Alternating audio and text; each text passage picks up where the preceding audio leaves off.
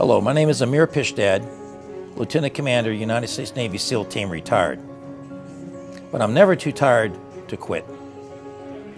I joined the Navy in 1973, became a Navy SEAL in January 1975, and retired as a Lieutenant Commander in 1994. In 1994, I was injured in a spinal cord injury, which has given me an opportunity to meet some incredible veterans, and the opportunity and the privilege to come to an event such as the National Veterans Wheelchair Games, to compete against my brothers and the sisters that I served with in the military, who we proudly served our country, and now we get an opportunity to bring forth our other talents that we have learned since you become injured.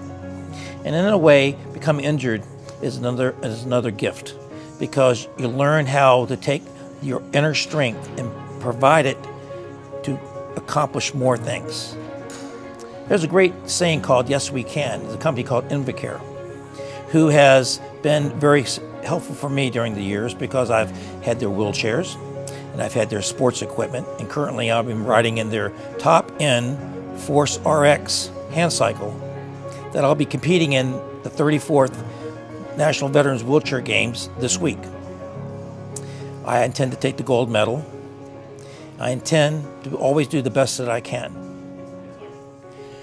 I want to tell you what's really important about the brotherhood, being competitors here.